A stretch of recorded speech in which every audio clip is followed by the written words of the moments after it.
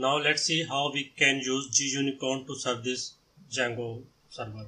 Because itself, the way Python manage.py run server is not the preferable way for the production.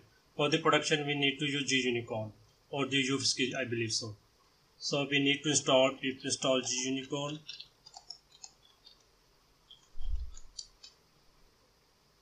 I'm also going to put this Gunicorn inside my requirement.txt file.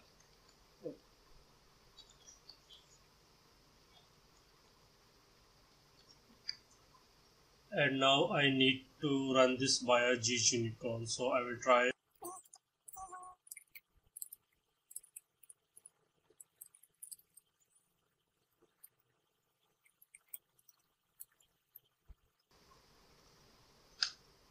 Okay, you can see that when I run it with Gunicorn, I can't see any static file being served. So I just cancel it and it says that no static file served. I run the same with this manage.py server and I can see that we can see the static file. But this is not the right way to serve in Django application. So we need to use Gunicorn. But to serve the static file, we need to use Django. We need to use Docker.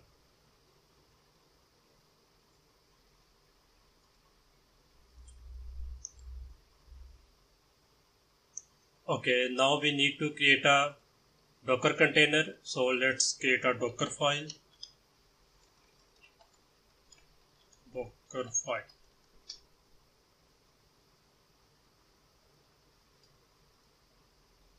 Okay, here we got our Docker file.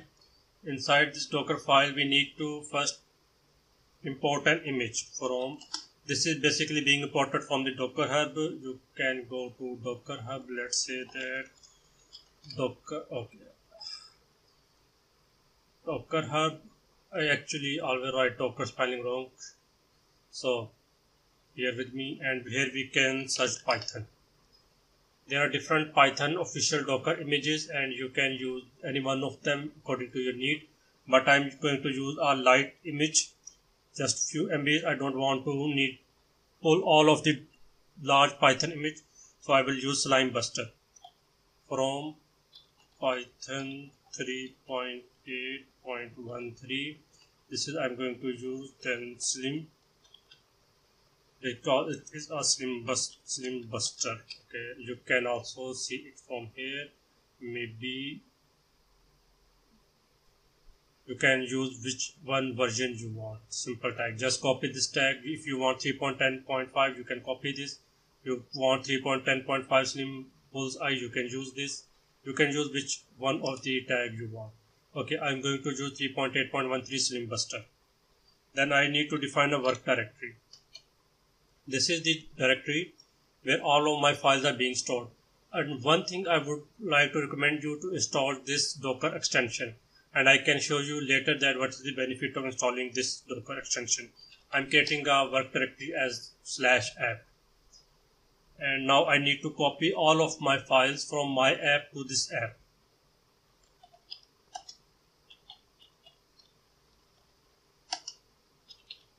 As I have defined my work directory as app, so if I do this way, it will copy this inside my app. Okay, let's correct this spelling of copy. The next I need to install the pip and pip install -upgrade pip. I'm going to upgrade the pip and then I'm going to no cache because I don't want to make my Docker image large size because it was storing cache ECH. Okay. The next I need to install this requirements.txt file. And one thing I can do is that I can even copy this requirement.txt file inside my app. So when I copy my app inside the app, this will automatically copy this requirements.txt file. So I can do run pip install -r and now our requirements.txt file is inside this app because we have defined our app as our working directory.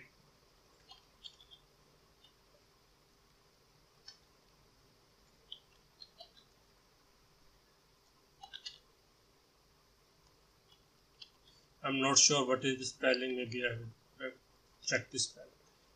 Okay, it's correct. Requirements.txt, no cache. Okay, now I need to run this via without Gunicorn to just show you.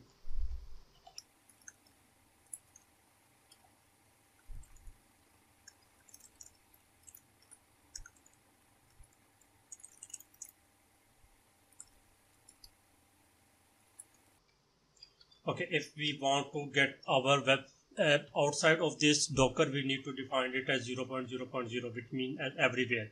If we define it as localhost 127, then it will reside inside only the Docker. We can't access it outside of the Docker. So this is our Docker file is ready. We have imported the Slimbuster image file of Python. Then we have defined a working directory. Copy the content of my app to this work directory. Upgrade the pip version, install this requirements.txt file, and then now we are going to run Python 3 manage.py run server 0.0.0 8000 is basically the code. So I need to run docker build tag, and I am going to call it as my image. And where this Docker file is residing, this Docker file is outside this my app. So let's go back one step actually.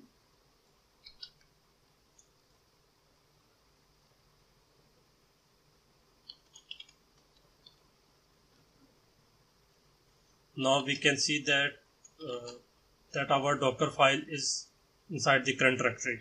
So we can do docker build -t and then dot define.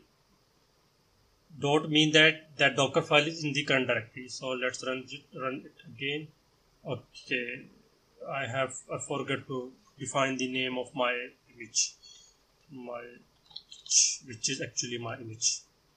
So it will take a couple of seconds to run this Docker file, and just wait for that so that this Docker file is being run, and see if there is an error.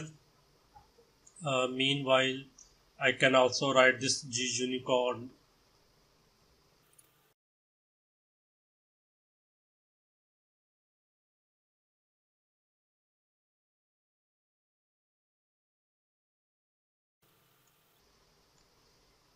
Okay, we have misspelled the cache, so I need to correct it again. And now I need to run it again.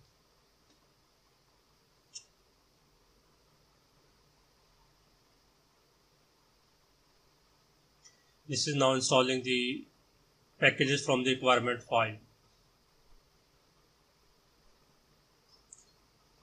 Okay, now our Docker file has been built, and we can see it here that our Docker file is there. The image is there, my image. The image has been built. Now we have to run up the container, which we can do it as docker run -p port 8000 to 8000 and the name of my image, which is basically my image. Okay. Docker spelling.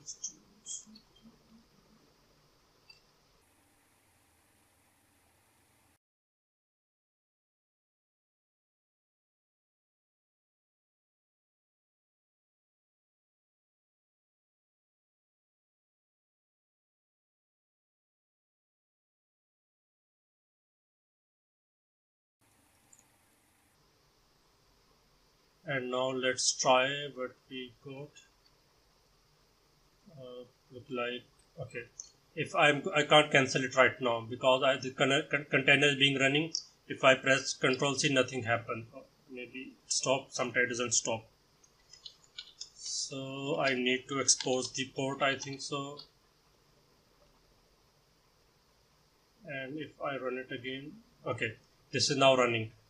And now you can see that we have a lot of containers. We can just click and remove it from here, and we can even use docker ps, and there is a list of containers, and there is a list of inactive containers. We can remove all of these containers because we are not using that.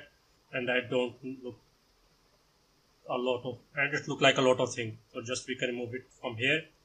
We can also remove a lot all other thing at once. Though I don't recommend to use this command because this will remove everything.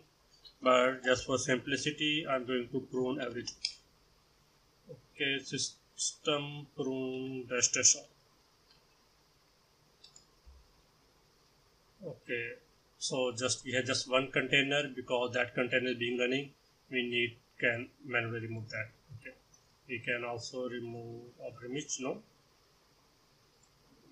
problem. Okay, now I need to. You can see that there are colors being shown because we are not using Gunicorn. But when we are going to use Gunicorn, we can't see that. We can see that our static files are not being served with the Gunicorn, even in the Docker file.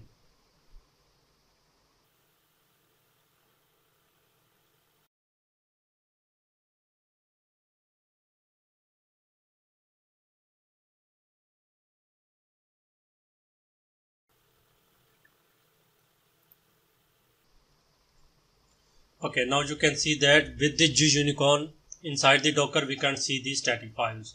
Now let's view something inside this my image. Inside my image container, inside this container that is angry wise, something like that, we have app which we have defined in work directory.